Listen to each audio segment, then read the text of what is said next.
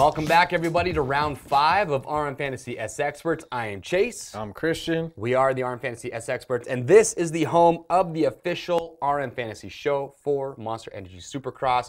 You guys come here every week to get all the stats on riders and tracks, everything you need to make your picks maximize points. Yep. That's how we do it. This week, heading into Oakland after a Triple Crown in Glendale. So let's get right into it. This is our race recap. So going back to Glendale last weekend, it was the first Triple Crown of the year. Here is the results. Ken Roczen, 1-1-1. Domination. Dominating. Eli Tomac, second. Jason Anderson, third. Cooper Webb, fourth. Justin Barsha back in the top 5. Malcolm Stewart for the wild card. Dude, we both had Brayton.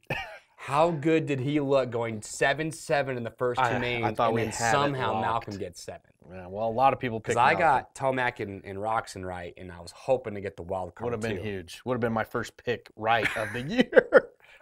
Probably something you shouldn't say. Dude, on I'm the show doing right horrible. now. I had a meeting with myself These about people it. count on you, and what's going on here? I think I'm picking with my heart. I always go for the underdog. We're changing it up this All right. week. Any big highlights we need to talk about other than Osborne's wild night of racing? Osborne had a wild night. I mean, I had him pick second when he took the whole shot in the first main, was leading. I felt good. Yep. Then he threw it away.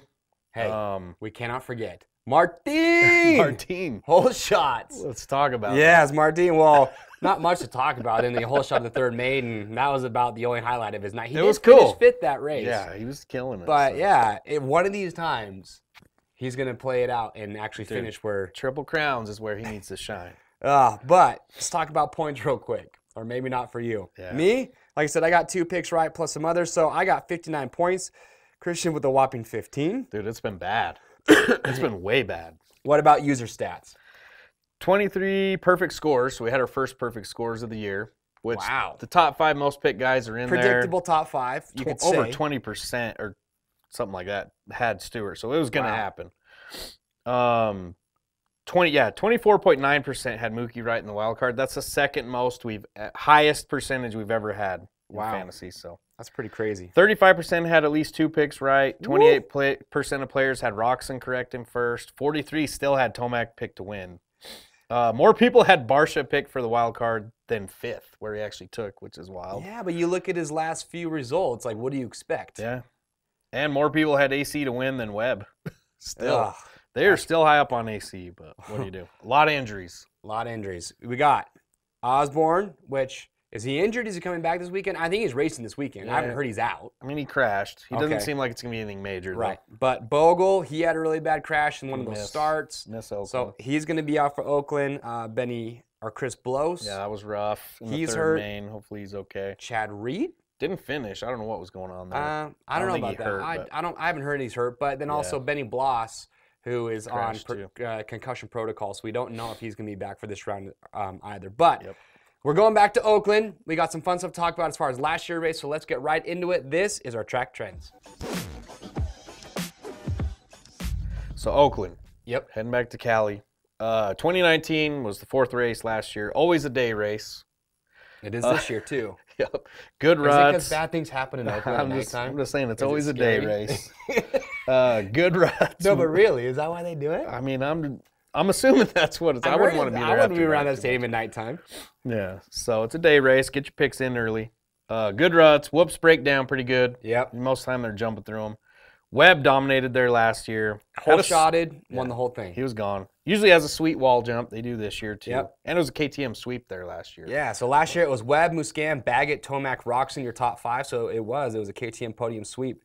So here's what I would take away from this race and this weekend. And excuse me, I'm recovering from a cold, so I will be coughing. But against a day race. But Webb, who hasn't really challenged for a win yet, this race he won last year, and Webb's been really bad in the whoops. The elephant in the room. Yeah. He gets past there a lot. So, but this weekend it's a shorter whoop section, and the whoops always break down really bad. I watched last year's race; they were just jumpers the whole time. There's a reason he won that one. So it's looking good for Webb this weekend if he can pull a good start to get his first win of the year. Other than that, they had the wall jump and do just a straight sand section. I think they do it more just to slow down the track a little bit, but Yeah, I think it's cool. Yeah. It's nothing like Tampa a few years ago, but still. it's kind of a different layout. It's a little bit tighter. He's not going to be as fast as Glendale, that's for sure. Yeah. But I'm kind of curious to see what goes on this weekend. I think we could see a weekend where somebody who hasn't won yet really mixes it up. That's my prediction. I like it. But to give you guys some good stats to help you make your picks, let's get right into it. This is the top contenders. Okay, we have our top contenders out for Oakland. We got to start with Ken Roczen. It's just been dominating. He has the best starting average at 2.3 and finish of 2 per gate drop of anyone. Wow. I mean, Anderson has the next best average start, and it's 5.67.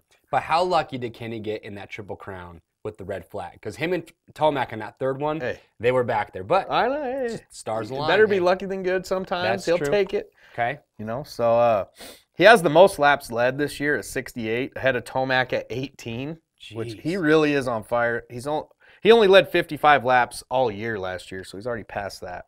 Has finished in first or second in the 3 races he's qualified 4th or better at, and the first time he's led laps in 3 races in a row. So whoa, what's this last stat? 2013 was the last time the leader in points after round 4 didn't win the championship? Yeah, I had to look that up. Went back a lot farther than I thought it would, and that was when Millsaps was leading, and Dungey ended up coming back and winning it.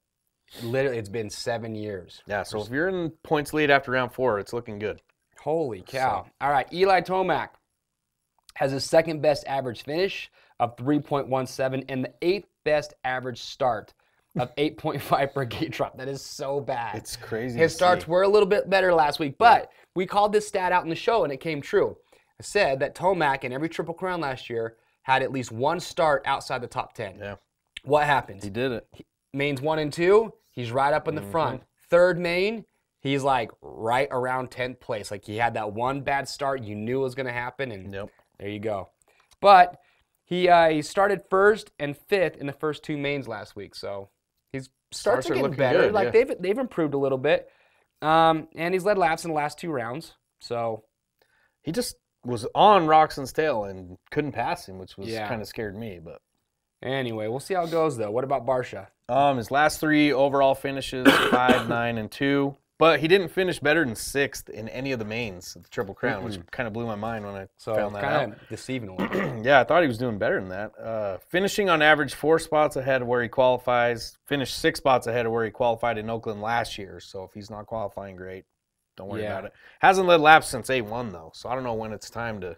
I don't know, and his starts haven't been as good as you thought they were going to be. So I really, I don't know. Yeah. Unfortunately, he's not a top 5 guy. I think what we've seen so far is riders starting to sort themselves out, and we're starting to see who's going to be there each and every week. And right now, Barsha's just not one of those guys that you can trust. He's in my 4th, 5th type range at best. All right. So. Jason Anderson, when is this guy going to win? Because here's his starts so far this year. He just went 3rd last weekend, but he went 5, 3, 5 before that. So if this man is not in your top 5, you are insane. Because I pulled him out last minute last week. He's the only rider so far this season to be in the top 5 every round. Yep. So you got to put him there. And he's finishing less than 1 spot from where he qualifies. So look at where he qualifies and stick him right in that area. But I like it. But if this man pulls a whole shot, I know he has the speed to win. His starts haven't been the great. They've been good enough. They've been good to crack him in that top 5, but not good enough to where if Tomac or a Roczen are ahead of you, you're probably not going to catch him. Yeah, I can agree with that. Okay, Webb. Webb, 20 points down in the championship right now. It blows my mind. I mean, it's not a good look. But his finishes haven't been that bad. His last 4 finishes, 4-3, 12-3. His average start at the Triple Crowns was 7th, so not the greatest. But he did have 2 mains where he started 2nd. So he had 1 bad start, 2 really good ones. And in 2019, Webb had 6 wins. And only one of those he started outside the top 3. So he's got to get a good start to get something going. Yeah, he basically whole shotted in 1 or was like 2nd in 1 every race that he won. So we'll see where he qualifies. But Ricky Carmichael said it. If Cooper Webb doesn't start beating Tomac and Roczen very soon, you're almost a full race out, 26 points. Almost a third of the way season. At that point, you're in desperation mode if you're Cooper Webb. So I actually picked him to win this week because of the track. And this guy's, he has to start winning. I think we're going to start seeing that a little bit more. A little more urgency. Could bite me. Yeah. All right, well, there you have it. Those are top contenders. Now, let's get into it because we see it each and every week. The riders who you're not expecting to crack the top 5, here it is. This is Weekly Spoilers. Okay, so based off the players' picks and what we think, point standings, all things considered, these are the riders we think have a little bit longer shot to crack the top 5.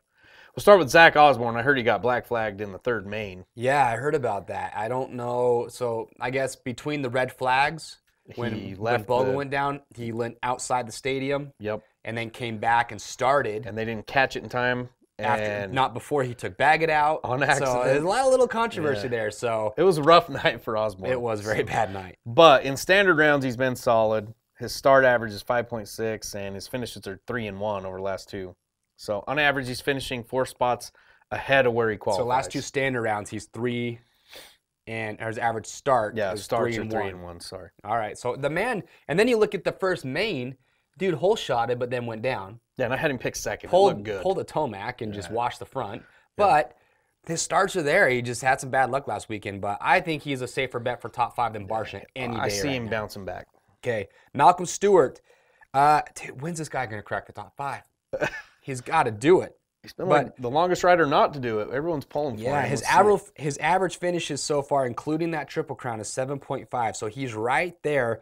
But here's what you need to look at. He's finishing 2 spots from where he qualifies, but he hasn't finished ahead of where he qualifies yet. So he needs to do that.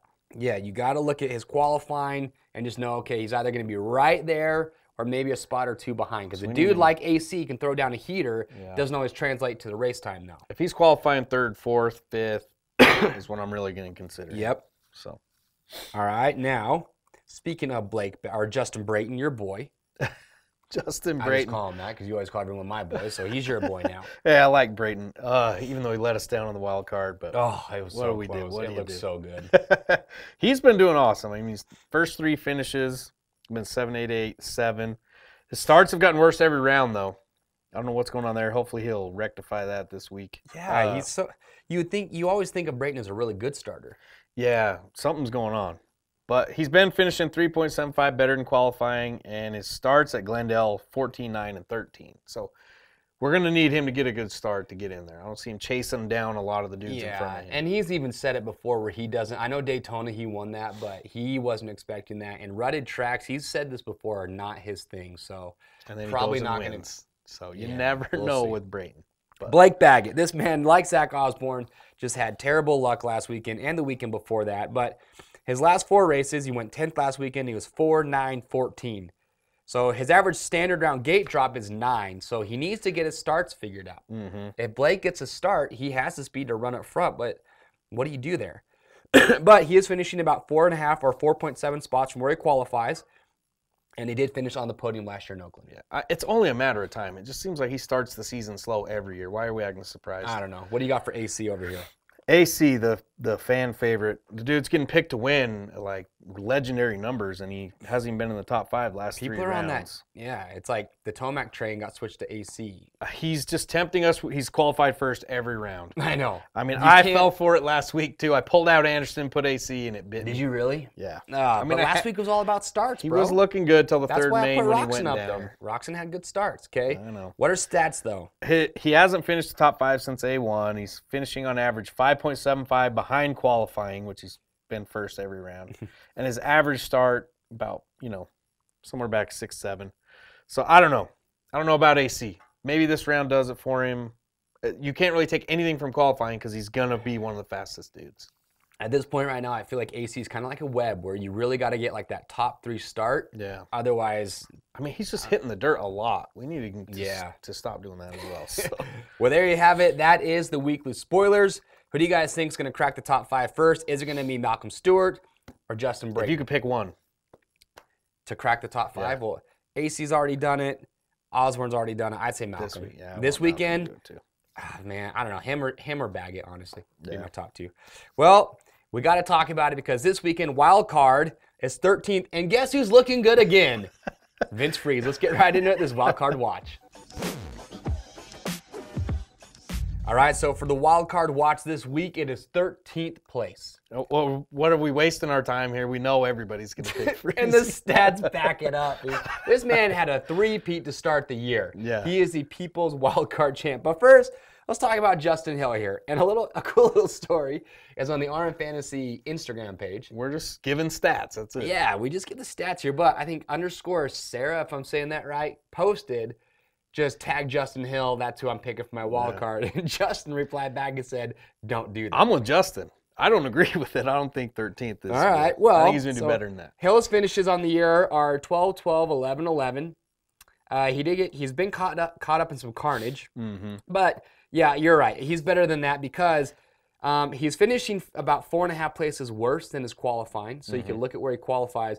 But his starts haven't been that bad. He's actually been inside the top 10 in 5 of the 6 total gate drops so far this year. That's solid. He's just got to have a little bit more speed, or maybe he does. Needs things to go his way a little bit more, but I could see Hill being one of those spoilers cracking the top 5 soon. I believe that too. My prediction. Okay, Dino. Dean Wilson, he's been a lot better than 13th, it feels like, but when you look at his results, he's been 13, 10, 13, 13. So he might be a solid choice for his money. I mean, we all know they're better than that, but a 13th right now is not a 13th towards the end of the season. I mean, everyone's still there. It's very competitive. So I like Wilson. Yeah. Get to your boy Freezy. Freeze Ray. Tell everyone why he's going to do it. Because he's three-peated the first 3, and last week we told you 7th place was not him. What did but someone comment? Low-key, he's playing. And someone commented thinking that Freeze is playing fantasy and purposely gets himself in the wild card spot, I can guarantee which I'm starting to think is happening. How do you three-peat? It's funny. But here's some stats on Freeze. His average finish, including the Triple Crown, 12.25. His average finish per gate drop is 12. He's right around there. Yeah, and his finishes in Glendale were 13, 12, 12. And he's finishing about 4.3 spots from qualifying. So between him and Dino, I got to go Freeze, though, dude. He finds his way to the wild card. I'm really leaning towards Freezy. You really think Plessinger's a 13th guy? I mean, it just doesn't feel right. But it's like I'm saying, the field is so stacked that these dudes, I mean, it's just kind of the way it goes. That's not a knock against them at all. I mean, there's a lot of names not even making the main that blows my mind every week. So, Plessinger, his average standard round finish is 12.33. He's just been around that range. Around there? Yeah, I mean, and then let's get to your boy Martin. Martin, whole shots. I love this guy. I don't know why. I was not even a fan of him in 250s, but for some reason he's fun to cheer for. He's just the guy that can mix it up. He's fun to watch because he crashes all the time. Like, I don't wish bad on any rider. No, he's just a good dude. You just kind of always watching like, what's it gonna be this weekend? It's a wild ride every time. I just don't know. But his average finish per gate drop is 13.5, and he's finishing 2.6 from qualifying minus St. Louis where he DNF'd. So good choice. I also like Tyler Bowers in this range as well. It's probably going to be between Bowers and Freezy for me. I don't know. Really, Wilson or Freeze are mine too, but I'm going with Freeze. You can't bet against that. No. All right. Well, now I'm actually really pumped because we've got him on the phone. We're going to get him on the phone. The OG. The legend. One of the OGs of freestyle legend motocross, in the sport. Nate Patchy Adams is calling in. So here it is. This is Between Two Berms with Nate Adams.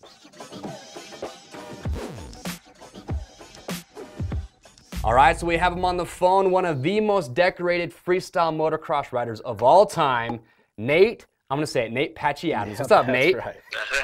What's up, guys? Thanks for having me on. Well, thanks for calling in. We appreciate it. So, first question, Nate. You've been around a long time. I think we're the same age. You 35 or 36? I'll be 36 in March, so creeping up there. Man, I'm older than. Oh, I'll be 35 in just actually tomorrow. About our age. Yeah. Oh, well, happy birthday. Oh, thank you. I got you by nearly a year. Yeah. Now, Nate, you're one of the. We could say you're one of the OGs in the freestyle MX scene. And in the moto rap game, let's not forget about moto rap game is strong. You've been around a long time. Y'all remember that, huh? That was some years ago. Dude, I'm a big fan of that. So, Nate, give us a little background. Did you start out racing Supercross, motocross? Kind of how did you get to the freestyle MX scene, and kind of give us a little, brief update on what you're still doing today? Man, I kind of had a roundabout way of getting into Supercross and stuff. But no, I was into freestyle long before that. But let me back up even before that. I had got my first bike when I was around 7 or 8, 1983 CR60, and this was in about 1993, I believe. So I was the only one at the track on a Honda CR60, but I just loved it. Absolutely was in love with it. Begging my dad for a bike, and then took me to tracks. I didn't race till I was on 80s, probably rode 80s for 6 months or more, and did some racing, 125s, 250s as well. But by the time I was racing on 125s and 250s, I had already, Crusted Was a Dirt, the Fox Terra Firma videos, Steel Roots, MC was the man. That was just the type of riding I had gravitated to because that was, one of many of just I guess just average speed racers, and we didn't ride more than once a week, max, sometimes once a month. So just my parents are working people, and we didn't refinance the house and get a coach motorhome and travel the country racing the nationals. But anyway, by the time I started racing on 125s, 250s, I was already doing tricks, and sometimes I got to race for free if I just put on a little jump show. So, free riding, freestyle was definitely more my thing. I could do more of it for cheaper and all that.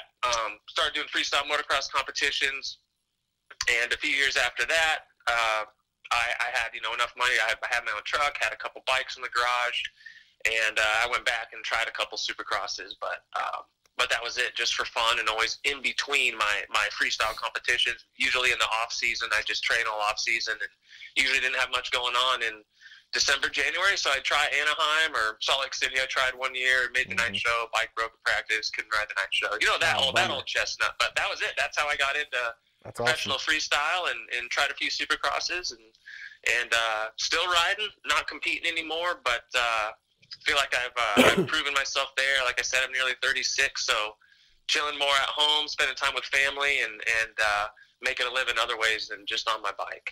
Right, I'd say that. He's a 5-time X Games gold medal champion. I just got to say, the first freestyle motocross show I ever was a part of was in Texas, I think back in 07 or 08, X Fighters, Fort Worth, Texas. Blew my mind. I was actually hurt in 08 when it was there, but I was there in 09. That was an awesome event. Blew my mind. All right, Christian, next question for him. So we know you've been racing, riding, freestyling for a long time, so you probably have a laundry list of injuries like a lot of these dudes. I just want to get your take on like a Ken Roczen, Dean Wilson type of situation where they have major injuries just back to back, and how hard it is mentally to come back from that, and if anything really helps. It's extremely tough. Having one injury is tough enough, and then when you get back on the bike after that injury, there's just life is just brand new again. Everything's awesome.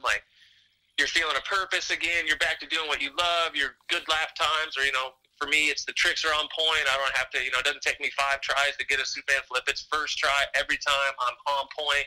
First contest back, bam, you're hurt again. The mental defeat that you experience in 3, 4, sometimes 5 in a row, it can just really beat a man down. And there is an upside because guys like Ken Roczen, Dean Wilson, these guys are champions, and they're always going to come back, right? But we all have a window as professional athletes, not even just freestylers or dirt bike racers, but you all have a window. We all have a window, and we all feel the pressure of that. So I think it resonates with, on a side note, with fans. I'm a Dean Wilson fan because, Dean's awesome on a dirt bike and stuff, but he keeps coming back from these injuries, and sometimes we can just look at it and be like, man, that was bad luck. Like what happened on Roxon's second arm injury with Cooper Webb. What did he do wrong? Nothing really wrong. It just happened. And man, when you come back from that, you can earn something that you can't otherwise, which is respect of fans and even the riders around you. Even if you're not friends, they know. They know that you're gonna have to kill that dude to make him not show up at the races anymore and be a threat. But man, what Ken and Dino are doing just shows their hearts, and man, I think those guys are probably 2 of the crowd favorites, and not just because they're some of the fastest riders in the world, but because what they can overcome. And these stadiums on the weekend are filled with riders or ex-riders or people that almost made it, or people that do it for fun and can understand, can grasp a bit of what these guys go through every day, even in the season, off season, how fit they are, how trained they are. And those injuries can definitely, earn us respect and be a fan favorite if for nothing other than just overcoming those adversities. Yeah, pretty wild. So Nate, here's a question I've been curious to ask, and it might seem a little off topic, but you freestyle motocross guy, looking at the group of riders that we have right now in Supercross, who do you think, maybe it's 1, 2, maybe 3 riders, who do you think could leave Supercross right now and make the biggest splash in the freestyle MX scene?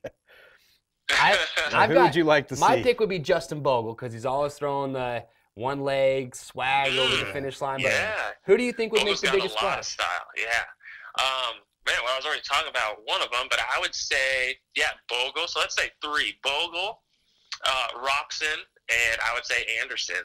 All those guys like have Anderson. In my opinion, just an awesome like flowy style.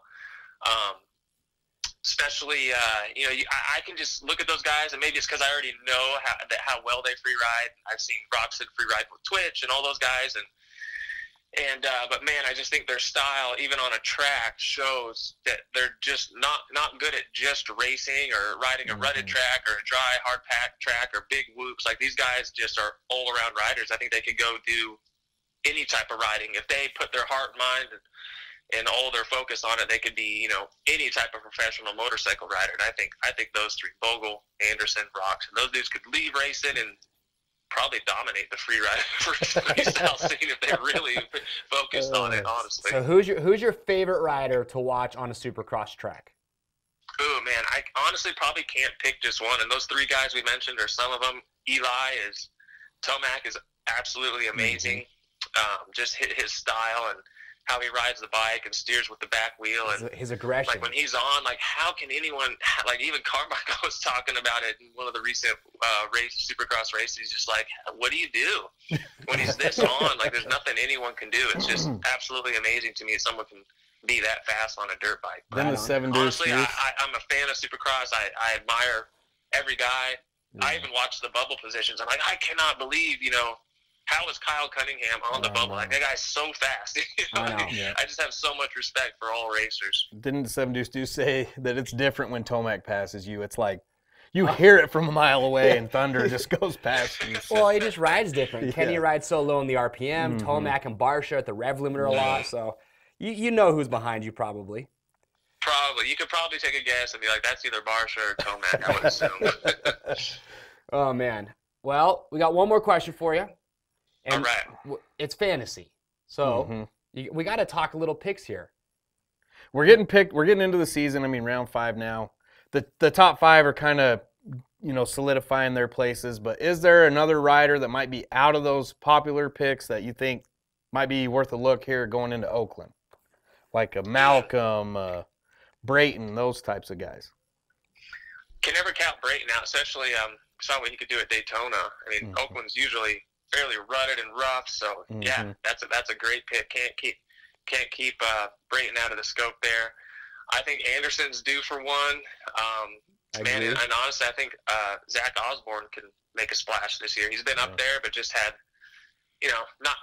not silly little crashes. Some of them kind of been big. I think in Anaheim when he kind of jumped to the side of that tabletop, that was a pretty big wreck. But just been little mistakes for Zach, and I think he's got the speed, and he's got that another guy with this really fluid style and can kind of hang it out, maybe appear to be on the edge of control, but still be in control. I think Zacho's due for one.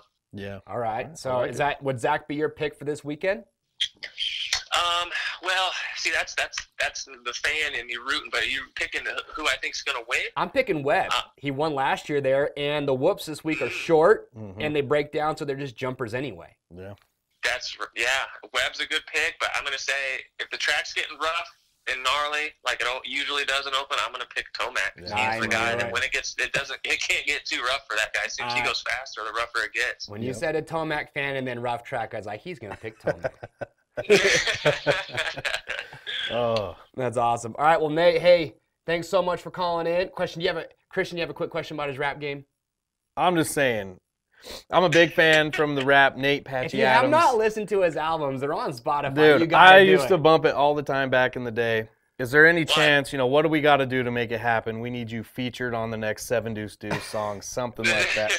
Hey, if Entignat wants to let me on a song, I'll be down. I mean, I still rhyme. There you go. Obviously, other things have in life, with my career winding down, it was a bigger change than I thought, just finding a new way to, kind of roll into the next phase of life, being a dad. So I don't have a studio in my house anymore. Long story short is I don't rhyme as much as I used to, but not nearly as much. But man, if opportunity like that came up, I'd be back to the notebook and pen and be sharpening up the skills. Sounds like we need to get Adam on the phone. Let's make this happen. Let's do it. We need an official fantasy rhyme. That's right, what we need right there. No better people to do it. I'm down. Get Entignat on board and we'll make something happen. We're going to make a couple calls. All right, Nate. Well, hey, man, we appreciate you calling in. You're by far one of my favorite people to call in. Like the OG. I'm like shaking. One of the OGs of Freestyle MX is on the phone right now talking to us. Big fans. That's a dream come true right there. Yep. Appreciate it, guys. I appreciate that big time. All right, Nate. Well, hey, you know what? Good luck with everything you got going on, and we'll talk to you soon. Yes, sir. Thanks, guys. All Have right, a good we'll one. see ya. Dude, I just love that guy. Dude, he is genuinely just one of the nicest he's dudes I've he's talked to. impossible to not root for and like. And you heard him. Tomac's his pick. We disagree there, but you know what time it is. Time to lock him in. Let's do it. All right, so for my lock 'em in picks, here's who I have right now. Cooper Webb needs to start beating Tomac and Roxon. He knows that. So you think pure motivation wise? out of pure motivation and that he won there last year with the whoops section not going to be really whoops, I'm going Cooper Webb. Tomac, you know this guy can ride a rough, nasty track. I'm still going K-Rock to round out the podium. Jason Anderson, got to have this guy in your top 5. Malcolm Stewart, I think this is going to be the week that he finally cracks the top 5. He's a huge Raiders fan. Yeah, he is. So I'm going to go him 5th, and then I got to do it, Vince Freeze for the wild card. I like your picks. You've been doing well. I've been doing horrible, so I'm copying a few here. I am going to put Tomac to win. I don't know. No matter where he starts, he's always a threat, and I like that. Webb, I'm going 2nd because I'm with you. He's got to start making up points somehow. Roxon, I mean, I don't know how well. I mean, you're on that type of high of just dominating. Starts are good. He's there. Yeah. I'm going to keep him in 3rd. It's really you're banking on Webb getting a better start than Roxon. That's how I feel right now. I agree with that. Anderson 4th. I mean, I'm leaving him in there, no doubt, in the top 5. I learned that lesson. Malcolm Stewart. I love Malcolm, but I just think Zach's going to have a comeback week after last week was rough for him. And Vince Freezy, I'm sticking with it. Vince Freezy Nation, wild card champ. If this man wins a wild card for a 4th time, we got to do some sort of T-shirt. Or we got to do something. Well, he's going to call in. That's what we're going to get that man to call in the we show. need to hear his secrets. So. Well, there you have it. Those are our picks. They are locked in. Remember, watch qualifying because you get really good info watching Jim and Daniel. They talk about, on Race Day Live, you haven't downloaded the NBC Sports Gold app. That way you can watch the qualifying. Once you're done with qualifying, then come back, watch the show again if you need to kind of solidify your picks. But remember, you can listen to this in podcast form. And as always, we appreciate everyone that watches, that comments. We love the feedback. We love the comments. We love talking to you guys. So keep it coming. But most importantly, who's your picks for this week? I want to hear them. Who's it going to be? Yeah, a lot of people had good picks in the comments. Let's see them again. Yeah, but now we got to talk about it. This is why you want to play RMFantasySX. Here it is. This is our weekly prizes. Week 5, Oakland weekly prizes. Here's what the top scorers are going to get. First place, 3 sets of Bridgestone Battlecross tires. Second place, a Fox V3 helmet. Third place, Bell Moto 9 MIPS helmet. Then other prizes from Fly Racing, Fastway, Pro Honda, TLD, Galfer, Scott, and a Cherubies, and of course 90 Rocky Mountain gift cards. Nice. And for grand prizes this year, at the end, we're giving away some killer prizes. First place taking home a Race Prep Factory Edition KTM 450 SXF. Second place getting a 2-stroke this year, 250 SX. Big. We got a trip to Monster Energy Cup, a year's supply of Dunlop tires, Alpine Stars gear casual package, Tuss Impact wheels, Honda generator, Fly Racing again with the gear package, Milestone video games, console, TV, and game, Motion Pro tool set, and Oakley spending spree. That's right. So that is it. That's why you want to play an RMFantasySX. But we got one more prize for you. Christian? One more promo. This week for all the SXperts out there, use the banner on our website. Head over to RockyMountainATVMC.com and pick up some Tusk compact T-handle wrench sets. Limit 2 for $9.99 each. The code is Tusk T-handle. $9.99 each. Offer in a soon. Bargain. Yeah, it's a screaming Go deal. get some. Well, there you have it. That's RMFantasySXperts. Remember, it's free to play. It's never too late to sign up because you can always be in it to win a weekly prize. So RMFantasySXperts.com. Create your account, make your top 5 picks in the wild card, watch the show, and have a good time watching Supercross. That's right. I'm Chase. I'm Christian. We'll see you next week.